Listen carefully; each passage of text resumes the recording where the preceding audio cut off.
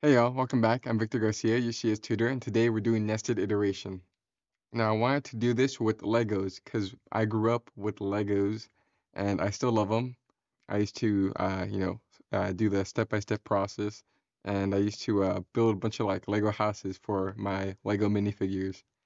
And whenever I built houses, I did something very peculiar, I guess. Now that I think about it, I used to, start with the base plate or floor. And each time I wanted to build a house, I build it from the ground up. So I start with one brick. I put one brick down.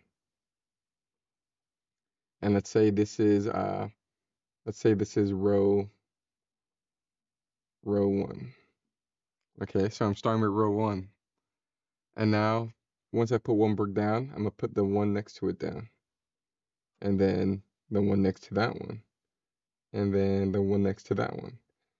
And then once I'm done putting or doing the size I want, so let's say, okay, I want to make this house 4 bricks wide.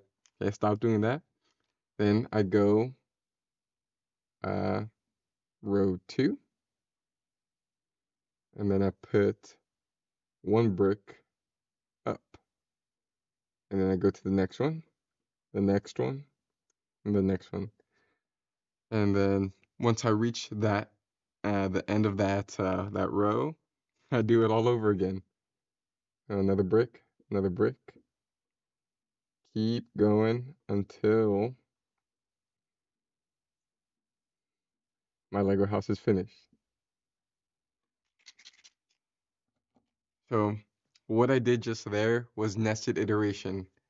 As you can see, for every single row, I made sure I completed or I reached the end of that row before I went on to the next one.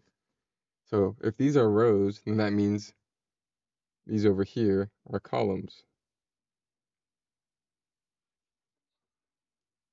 And there's 4 columns, 1, 2, 3, 4. There's 5 rows, 1, 2, 3, 4, 5. So for each row, I made sure I put down 4 columns of brick. So I'm pretty much looping through all the rows, and at each row, I'm looping through all the columns. That's nested iteration. I have a loop inside another loop. So how would I do this in Java code? Well, let's start by doing what we already know. Let's just make one loop and let's loop through the rows. So we made our for loop. It's pretty basic. We made a variable row, set it to 0, and then made it less than the house height. That's our condition. And then we just increment row by 1. And then I made house height 3. So that means our house is going to be 3 bricks tall. So we have our first loop, and this loop is going to be our outer loop because it's going to be the one that holds the other loop inside of it. And then we're going to do our inner loop now. And this loop, we're going to do for int. We're going to need a new variable because we don't want to confuse it with the variable in our outer loop. So we're going to do columns. And we're going to make it equal to 0 and then do columns less than our new variable house width. Let's do house width. And then we just do columns plus plus. So an important thing in nested iteration is figuring out what you're going to be doing in each of these loops. I want to print out my house of bricks inside the terminal. So for all the bricks in one row, I want them to be on one line on the terminal. So that means in my for loop for columns where I'm going to be placing the bricks, I'm just going to be printing out one brick at a time. Let's do system.out.print. And then this is going to be our symbol for our bricks.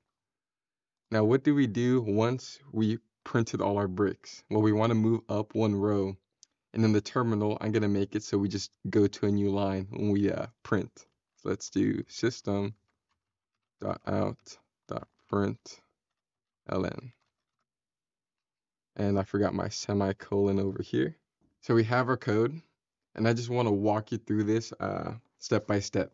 So now step 1, we start with row equal to 0. And I'm going to just signify row as R. So row is 0. And when row is 0, row is less than house height. Yeah, it's 3. And then we're going to loop through all the columns. So column is going to go from 0 all the way to 1. So column is just going to go 0, 1, and each time it's just going to print out one brick, another brick. And once we reach the end of this loop inside, it's going to go to a new line. So it's going to pretty much return or exit out of that row. And then once we're done with that, we end it. So we go to step 2. Row is now 1. 1 is less than house height. So we do the same thing before. Column is equal to 0. And it goes all the way to column house width minus 1. So column equals 1. And it's going to print out a brick at each one of those. And then once it's done with that loop, it's going to print a new line. So we go print new line, and then we end that one. Now, step 3, R is equal to 2 because it's incrementing. And then we do the same thing. Column equals 0, column equals 1, brick, brick, then a new line. And then finally, for step 4, row is equal to 3. 3 is not less than house height, which is 3. So it exits out of that loop, and we finish our code. So we should have, if we do all this consecutively, just 3 by 2 brick house. Let's run this code and see what we get. Okay, so we got the same output that we expected by doing all the steps and the loops. And that's pretty much how you do nested iteration. I hope you learned a lot, and I hope you have fun building Lego houses. Thank you, and I'll see you in the next video.